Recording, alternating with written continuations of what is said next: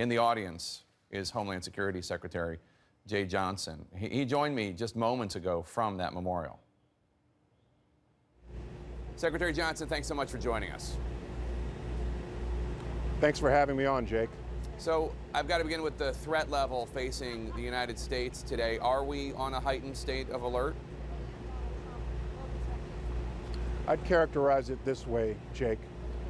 We're on a constant state of alert against not only the terrorist-directed attack of the 9/11 type, but also terrorist-inspired attacks, the so-called lone wolf, the homegrown violent extremist of the type we've seen in San Bernardino and Orlando. We're in a relatively new environment now where we've got to be concerned about the traditional threat as well as this new threat where Al-Qaeda, ISIL can literally reach into our homeland through the internet, through social media, to recruit and inspire people here, which makes for a more complex environment involving law enforcement, our intelligence community, and our Homeland Security people working hard to deal with it. Do you think that that new threat environment means that we are not safer today than we were 15 years ago? Good question. We're safer when it comes to the 9/11 style attack. Our government has become pretty good at detecting overseas plots against the homeland. Our intelligence community, our law enforcement community are pretty good now at connecting those types of dots. But we've got this new environment and the new threat, which we just talked about, which makes it harder. And we're seeing now attacks in Orlando and San Bernardino that we've got to protect against, which is why I continue to talk about public vigilance, public awareness, the need to build bridges to communities that we know ISIL and AQ are trying to recruit from within. So it's a new environment. This is a new phenomenon. And so the answer to your question is really a mixed one. We're better now at detecting the 9/11 style attack, but it's more challenging with this new environment that we're in. Because I've noticed President Obama has a new construct when describing how safe we are.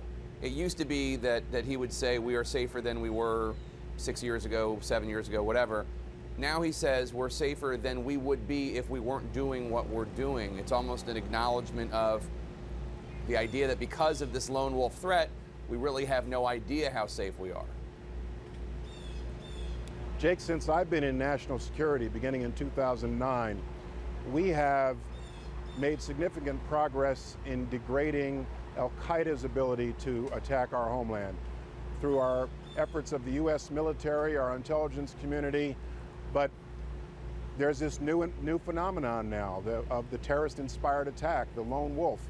And that's the thing that presents the challenge most directly for our homeland. It's frankly the thing that keeps me up at night, and it requires a whole of government response. Secretary Johnson, you were in New York City on 9/11. Tell us about that day for you. Well, 9/11 happens to be my birthday. 9/11/01 was my 44th birthday, and I was a private citizen. I had left the Pentagon 9 months before. I was General Counsel of the Air Force in the Clinton years. September 11, 2001, I commuted into Manhattan to work. I was a lawyer in private practice. And from my office window in Midtown Manhattan, I pretty much observed the whole thing.